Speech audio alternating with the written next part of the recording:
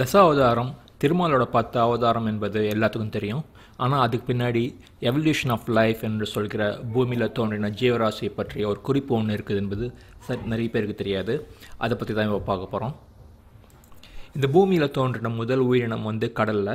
அதை குறிக்கிற வகையில் ஃபஸ்ட்டு அவதாரம் மத்ஸ்ய அவதாரம், அதாவது மீன் அவதாரம். ரெண்டாவது அவதாரம் கடல்லேருந்து நிலத்துக்கு மாறின கூர்மா அவதாரம், ஆமை அவதாரம். மூன்றாவது நிலத்தில் வாழ்கிற பன்றி அவதாரம், வராக அவதாரம். நாலாவது காட்டில் வாழ்கிற சிங்கம், நரசிம்ம அவதாரம்.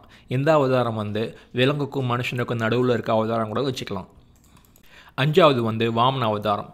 இது இந்த பூமியில் தோன்றின முதல் மனிதனை குறிப்பதாகவும் சொல்லலாம். ஆறாவது அவதாரம் இந்த பூமியில் தோன்றின முதல் பிராமண சத்திரிய பரசுராம அவதாரம்.